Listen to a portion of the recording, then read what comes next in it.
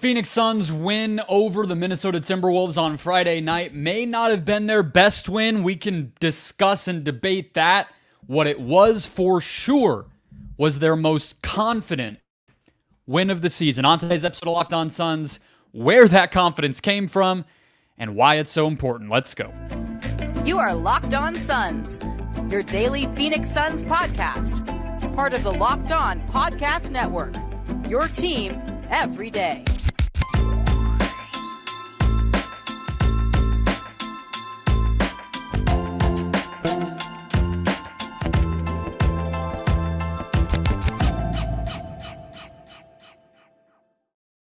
We are back. This is Locked On Phoenix Suns. We are part of the Locked On Podcast Network. I'm your host, Brendon Kleen, a credentialed media member covering the Suns for the past 7 seasons, a writer at Dime Magazine, the host of the Just Basketball Show, wherever you get your podcasts, and I create written and video content for the Locked On Suns Insiders. You can join by clicking the link in the show description below. Thank you for making Locked On Suns your first listen to start off your Saturday. Maybe you're a late riser. I wanted to rewatch the game, so here we are. Thank you for finding us wherever you find your podcasts. We are free and available everywhere, including YouTube. So just hit that follow or subscribe button on whatever podcast platform you use, and there will be a new episode for you every single Monday through Friday. You can become an everydayer here with the show and get locked onto the Phoenix Suns all season long. Today's show brought to you by the FanDuel Sportsbook. Make every moment more. Right now, new customers get $200 in bonus bets with any winning $5 bet. That's $200 straight to your account if your bet wins. Visit FanDuel.com/LockedOn to get started. All right, so the final score was 97-87, but that honestly does not tell the entire story. The Suns led by 16 heading into the fourth quarter. They led by 20 at various points of this game and were up 16 at halftime. So a wire-to-wire win over the Wolves, and sometimes on these next day shows, I do not always pick a moment of the game as we really kind of zoom out and talk about what the game means, but in this case, the moment of the game shows exactly what this game meant, and it is the first 5-6 minutes of this game when the Suns were able to extend out to a 15-0 lead. To be precise, the first 4.5 minutes of the game, they were up 15-0, and they did it with their defense. They did it they held Minnesota at the end of the game to the fewest points they scored all season, the lowest shooting percentage they scored all season, I believe, as well as the lowest points allowed by the Suns. So it was not only the worst offensive game by Minnesota, it was also the best defensive game by the Suns. No matter how you split it up, everything was working. And this first few minutes set the tone for that. It can feel a little bit, I guess, basic, right? Like sometimes you talk about defense and you end up talking about things that feel like middle school basketball practice, right? I mean, there is some sophisticated stuff that the Suns have slowly been able to implement, I would say, but at the bare level, what really jumps watching this team lately is effort and communication and execution. But what that allows you to do is to get to that more sophisticated stuff, is to take risks, force turnovers, implement more complicated game plans, right? So in the next segment, we can get to the confidence aspect of this in depth. But what I wanted to really just hit on first is the game, this game and how it kind of showed up, okay? So I joked on Twitter, right, that you could make an ASMR file, an ASMR track of the Suns' defensive communication. You turn on these games and it's like, even over the hum of the crowd in the background of the broadcast, even over the, sweet tones of Kevin Ray and Eddie Johnson and Sophie Cunningham, you can hear talking. And beyond that, you can see pointing, right? I think a great illustration of this is something the Suns have been inconsistent with all season, which is early help on a pick and roll, basic thing, right? Not anything too significant, not any complicated offensive set that they're trying to guard against, but it's something they have to do being undersized.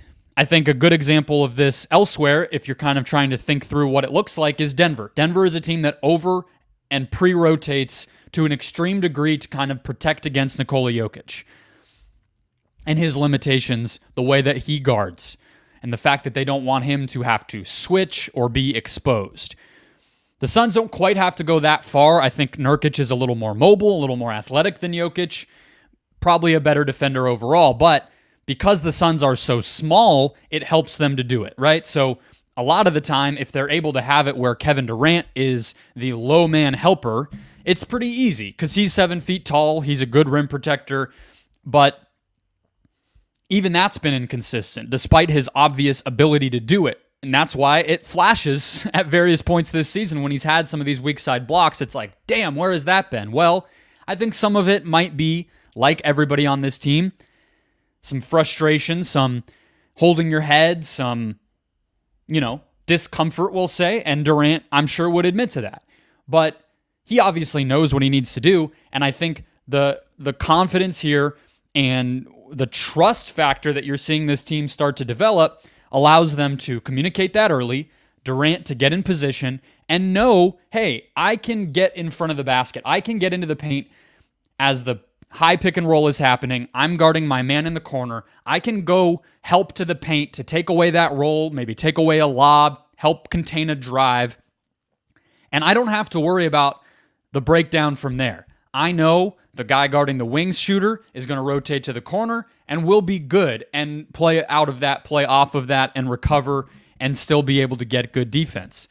That leads to, right, as the domino kind of trickles, that's a mixed metaphor, as the dominoes fall from there, as just a basic example in a pick and roll type of atmosphere, you're seeing better contests. You're seeing more effort, closing out to shooters and staying with your man on a downhill drive and just holding your ground without fouling and contesting. Again, these sound like things you would be drilling in a middle school environment, but even at the highest levels, I think it's obvious when we watch this team that the lack of continuity, lack of continuity having been a new team constructed last summer, and then way more lack of continuity because of the injuries and the turnover at the deadline with O'Neal coming in and Bull developing and everything else, it's obvious. But from there, you can start to execute a game plan a more complex game plan. For instance, last night, we see the Suns, it's tough to say so black and white, but I think we can probably agree, whoever watched that game, they were trying to turn Anthony Edwards into a passer, and he was reluctant to do it. So he took a couple of ill-advised shots, he turned it over, he made it hard on himself because he was sort of, they don't have Cat, so his mentality going into these games is, I got to score. I think if the Wolves had come into that game knowing what the Suns were going to do, maybe if there was a game 2 of a playoff series between these teams, they would say, hey, let's find ways to get our shooters open. Let's maybe have Conley initiate a little bit more. And some of this is what they did as the game went on. But early, the Suns were able to jump on them, force a lot of turnovers by playing against what Ant likes to do. But they only can do that because Bradley Beal is fighting through screens, because the help, as I mentioned a minute ago, is there. Yusuf Nurkic is playing a little bit more loose and a little bit more, I think, risk, with a little more risk to his game as a drop defender, all because the defensive improvements are there, right? Because this team is developing, because they have played together, because they are finally giving effort, and it's showing. The Suns could not have won a game like this last year, prior to the deadline, prior to a week ago, 2 weeks ago. I don't know where the inflection point was, but it's noticeable. Now, the last thing is, as I mentioned with Minnesota and even the adjustments that they did sort of make in that third quarter, I do want to just be honest here, and I feel that we've seen now 3 good defensive performances. I think both of the wins over Denver recently were solid defensive games. But teams aren't used to this right now, right? They are going into these games probably not even expecting that Phoenix is going to dictate much of anything with their defense. But now it's going to be on film. Teams are going to realize the Suns have woken up on that end of the court. Somebody like Beal is an actual difference maker. Durant is maybe more consistent as a helper. The Suns are switching more. Booker is not getting beaten as often as he was. And Nurkic is gaining confidence. So they're going to be ready for it. And that's where this goes from here. But fortunately, the Suns are not static either. I'm sure they will develop even more confidence playing a game like this, playing a game like they did against New Orleans or against Cleveland. And I think the coaching staff will be ready to add more layers to this down the stretch with the last few games here and into the playoffs. So let's get to where did this confidence come from and what can we look forward to from here? What is it allowing them to do that they couldn't do before? And what could it build upon itself with over the coming weeks? We'll get to all of that in just one moment. First, today's show brought to you by the Amazon Fire TV, your destination for sports. From live games to highlights to in-depth analysis, Fire TV offers amazing viewing experiences with smart TVs, as well as the Fire TV Stick, which you can just plug into the TV you have, providing access to millions of movies and TV episodes, as well as free and live TV. So whether it's opening weekend for baseball, the college basketball tournaments, final days, or the regular season wrap-up of pro basketball, you're going to want to have a Fire TV to get hooked up. Fire TV recently created Fire TV channels to deliver a constant supply of the latest videos from your favorite sports brands, including the Locked On Podcast Network and pro leagues, college conferences, and beyond. Fire TV lets you dive into the analysis, highlights, and more to keep up to date in the latest of the world of sports, not to mention news, entertainment, gaming, travel, and cooking videos as well. Check out Fire TV channels on Fire TV and Alexa devices by visiting Amazon.com/LockedOnFireTV.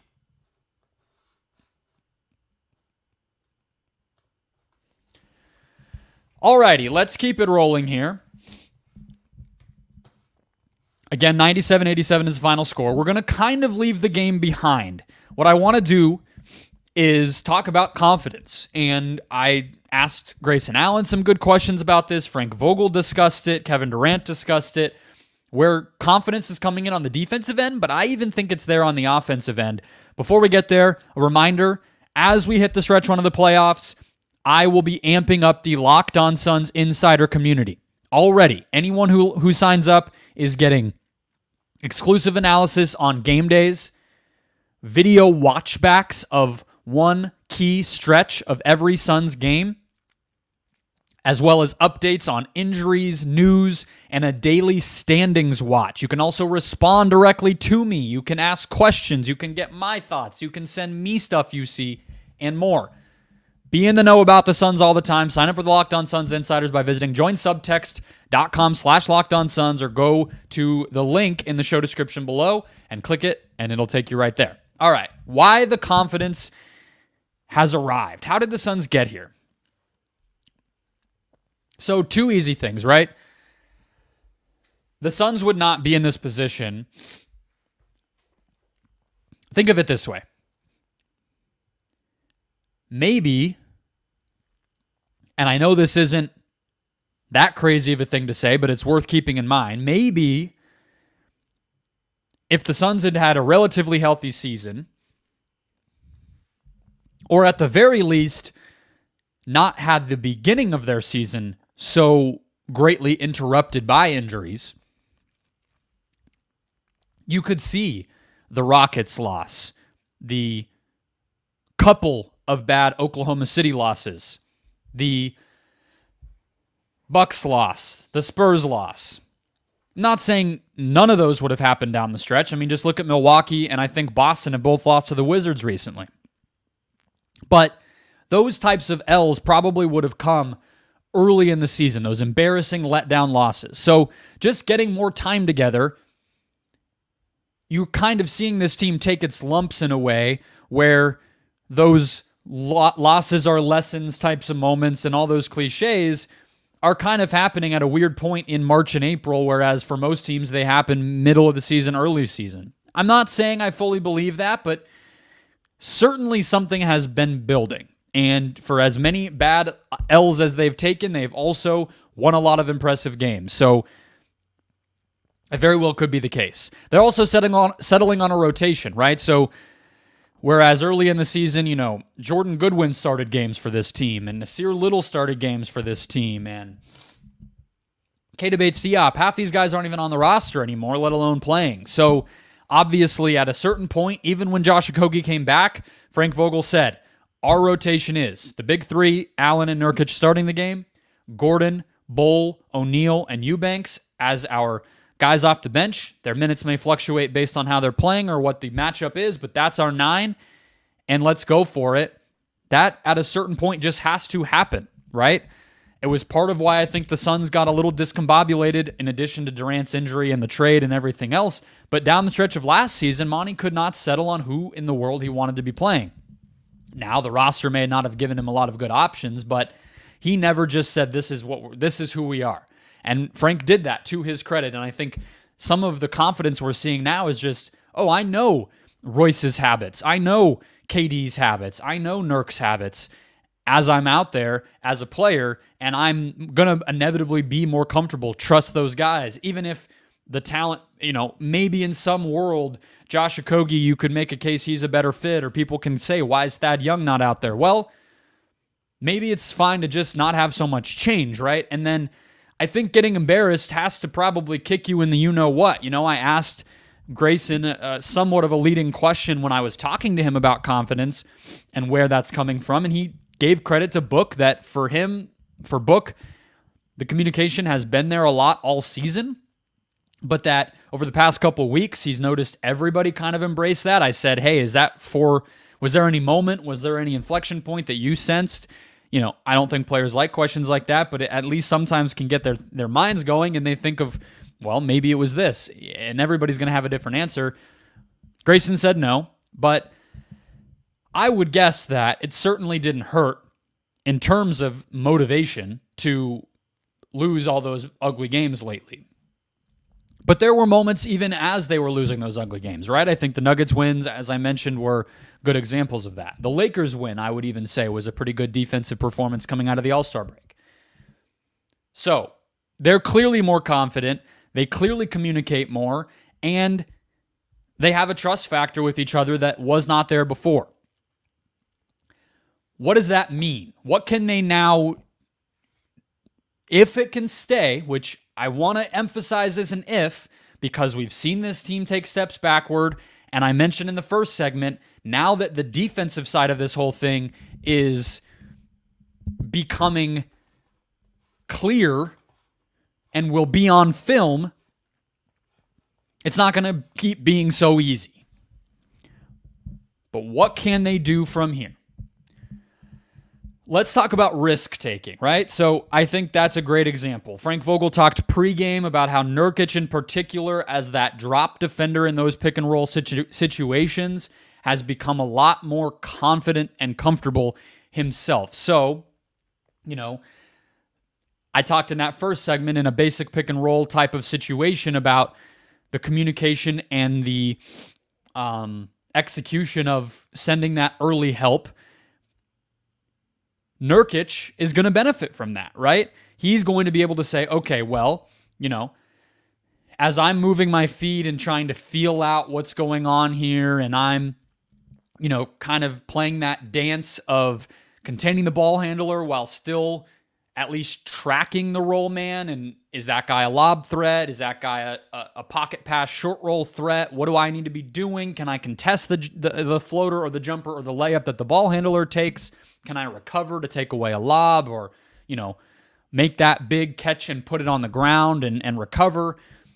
That's all going to be a lot easier when you know that the structure is sound. And so Nurk, I think there was a great example of a steal/block that he had on Mike Conley in the first quarter last night around the free throw line where he took a half step forward, batted his hand down, and it ended up a turnover the other direction. I don't think that play is something that he feels comfortable making early in the season when his head is on a swivel.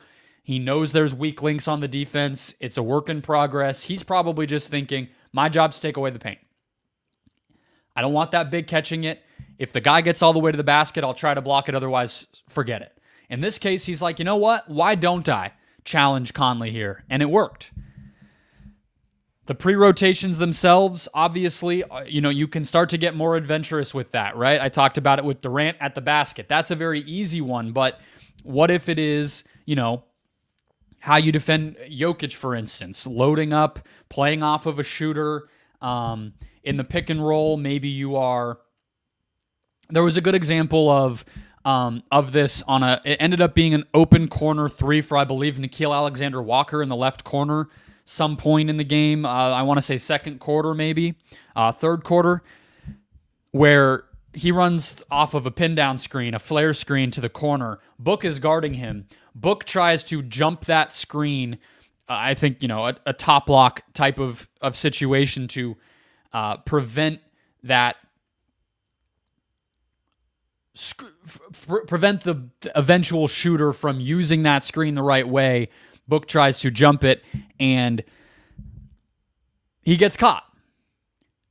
They do make that skip pass to the corner before Book is able to kind of recover back.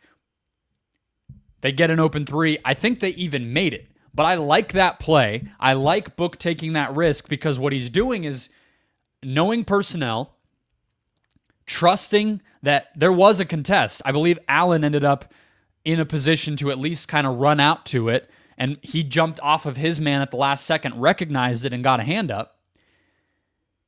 And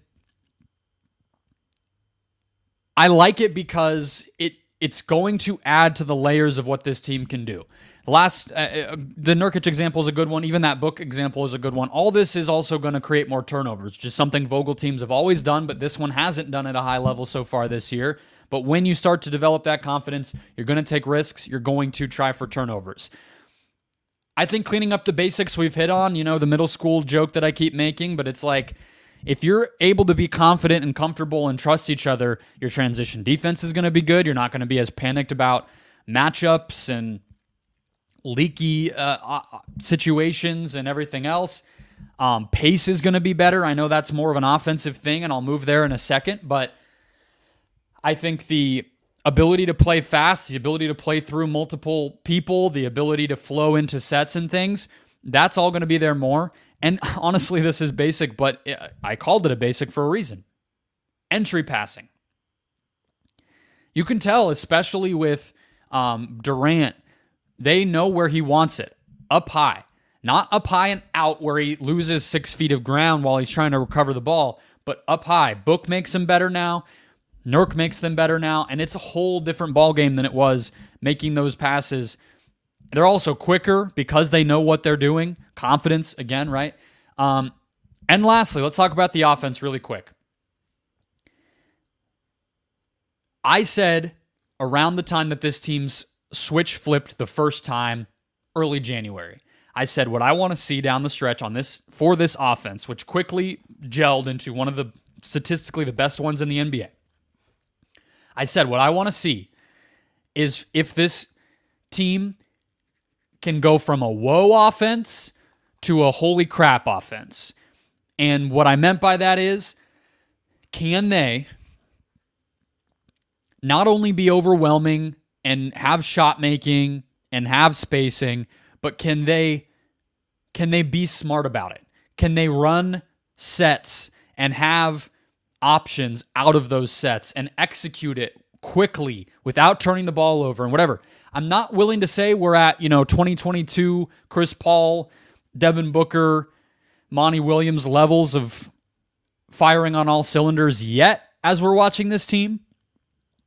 But it is a much better and more sophisticated attack than we are seeing, and that comes from confidence too. You see, they have 4 players who can initiate offense in the starting lineup. The big 3 and Nurkic. They run very similar sets no matter who has the ball, who is screening, who is spacing, who is cutting. That is very difficult to guard. because they know what they're doing. They know what they're reading. They know what they can flip into if the first action doesn't work. The defense doesn't. They're becoming very unpredictable, very spontaneous, and very, very hard to guard. And they're taking advantage of matchups on top of that. Michael Porter Jr. or whatever the case may be. It's adding up to something very scary, and it is because of confidence and trust as well. All right, I packed a lot in there. Let's get to the standings before we wrap up, because the Suns are now sole owners of 6th place in the Western Conference, and that might be where they end up. We'll break it down coming up next. First, today's show brought to you by the FanDuel Sportsbook, the official sports betting partner of the Locked On Podcast Network. The sports calendar is loaded, and FanDuel's making it even more exciting to get in on the action, because right now, new customers get $200 in bonus bets with any winning $5 bet. That's $200 you can use to bet the tourney, MLB, NBA, NHL, and so much more. Visit FanDuel.com/LockedOn to get started. Here's the deal. I'm going to look at women's tournament odds, because that is really the only sporting event that I personally am all that interested in on Sunday. South Carolina 6.5-point favorites. I could easily see it being a blowout win for South Carolina, if I'm being honest. But what I do know that I like is even above South Carolina to win, which is minus 290. The minus 6.5 is minus 110. Camila Cardoso to record a double-double in South Carolina to win. If they're going to win, she's going to get a double-double. Iowa does not have an answer for her. That's plus 118. That's a nice little one for you. Either way, check it all out. NBA, NHL, MLB, tourneys, so much more. Make your first bet a big win and get $200 in bonus bets if you win. FanDuel, America's #1 sportsbook. Today's show also brought to you by Robinhood. Robinhood is helping you save for retirement with a 401k, an IRA if you already have a 401k. Robinhood has the only IRA that gives you a 3% boost on every dollar you contribute when you subscribe to Robinhood Gold. Even if you have a 401k, you can still have that IRA. But get this, now through April 30th, Robinhood is even boosting every single dollar you transfer in from other retirement accounts with that 3% match. That's right, no cap on the 3% match, and Robinhood Gold gets you the most for your retirement thanks to their IRA with that 3% match. This offer is good through April 30th. Get started at Robinhood.com/boost. Subscription fees apply. And now for some legal info. Claim as of Q1 2024, validated by Radius Global Market Research. Investing involves risk, including loss. Limitations apply to IRAs and 401ks. 3% match requires Robinhood Gold for 1 year from the date of your first 3% match. Must keep Robinhood IRA for 5 years. The 3% matching on transfers is subject to specific terms and conditions. Robinhood IRA available to U.S. customers in good standing. Robinhood Financial LLC, member SIPC, is a registered broker-dealer. All right, we are closing out the show here. Let's quickly go through the standings. I want to remind you as well to sign up for the Locked On Suns Insiders, where I'm providing daily Suns standing watch text messages straight to your phone. Not only what the Suns are, where the Suns are, what could change, but also what are the games happening that night that you should keep an eye on in the box score. What are the betting lines and who's in and out of those games injury-wise, so you know what's going on in the West every day through the rest of the season. This final week will be a sprint. Stay in the know about the Suns all the time. Sign up at the link in the show description below or visit joinsubtext.com/LockedOnSuns. All right. So the Suns are the 6th seed right now, and because they lost the tiebreaker to the Mavs by the season series, which was 2-1 in favor of Dallas, and the fact that the Clippers are 3 games ahead with 5 to play for Phoenix, the Suns are not likely to move much higher than 6, right? Some of those losses, Spurs, Bucks, Thunder, Rockets, that probably is going to be the reason the Suns can't get higher than 6. But 6 is a fine place to be, all things considered. We know the uncertainty of the top of the West, so we don't know who the opponent would even be. And frankly, the Clippers and Mavs are both not great matchups for Phoenix. So if that's going to be the 4-5, maybe going to 6 is not all that bad. You also avoid the play-in, obviously, most importantly. Above that, who are the Suns going to play? Well, let's backtrack actually from there. Part of the other reason the Suns are not going to get 6, Part of the other reason the Suns are likely to get 6, and Basketball Reference gives them a 50.4% chance to be the 6th seed. Part of the other reason for that is the teams below them are now at least a full game below them. So the Suns, of course, play the Pelicans and Kings each again. That is hugely important. Both of those games will be massive. So let's not count our chickens before they're hatched here. But the Pelicans are still without Ingram. They have lost 4 in a row. They came off of a 6-game win streak directly into a 4-game losing streak. Oh no, they were 4-2, then they've lost 4. They're 4-6 in their last 10. The Kings have lost 2 straight. They're 5-5 in their last 10, and they're without both Malik Monk and Kevin Huerter for the whole rest of the season. Not a good place to be. So that's that. The teams ahead of them are probably going to stay ahead of them. As long as the Suns can take care of business against the Pelicans and the Kings, they should be able to stay ahead of them. So that brings us to who is going to play the Suns in the first round. Who is going to be the first round opponent up in that 3 seed?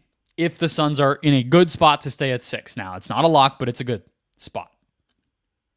Right now, the most likely team is the Thunder. Basketball Reference's playoff report, I think is what it's called, playoff probabilities report, gives the Thunder a 50% chance to be the 3 seed. The biggest wild card is the Nuggets, okay, because their probabilities are split evenly between 1, 2, and 3. The Nuggets have the remaining schedule strength here on Tankathon.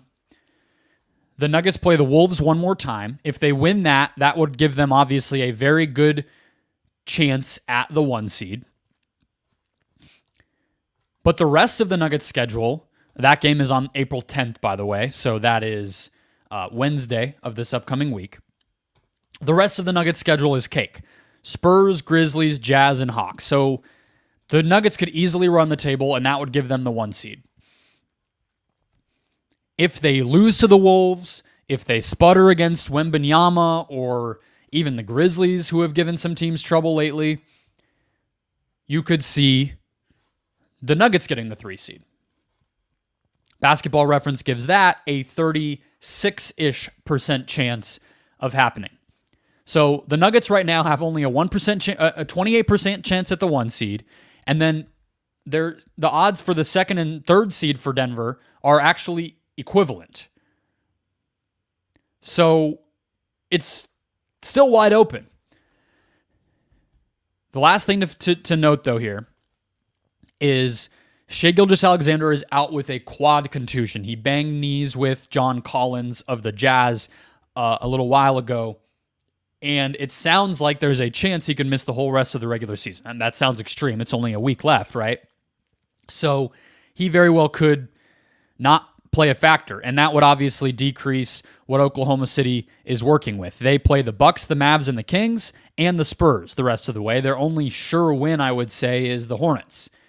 So without Shai, you could easily see them dropping games to Milwaukee, Dallas, or Sacramento. As for the Wolves, we know Cat is out. Jamal Murray is also out for the Nuggets, so keep that in mind. The Wolves have Denver. Obviously, I just mentioned that. The Suns the last day of the season. The Lakers in there, and then the Wizards and the Hawks. So a little tougher. Bottom line is, we don't know who the Suns will play in the first round. The most likely is the most difficult, which is Oklahoma City. But root for Denver, I would say, in that Wednesday matchup against Minnesota, so that maybe Minnesota could fall. They have a 12.5% chance at the 3 seed. Crazier things have happened. And brace yourselves for a Thunder matchup. All right, that will wrap us up. Hope you enjoy the bonus episode here on the weekend. Too good of a game not to talk about. Don't forget to sign up for the Locked On Suns Insiders, where you can get game day analysis, daily standings checks, a video after every game breaking down the key stretch that decided that game, You can respond to me. I'll do mailbags and Q&As, maybe some bonus episodes for the insiders as the playoffs go along, all that good stuff. Support the show, that's always a good one too. Enjoy your Saturday. Enjoy your Sunday. We'll be back after Suns Pelicans on Sunday with Brandon Duenas, and I'll talk to you then.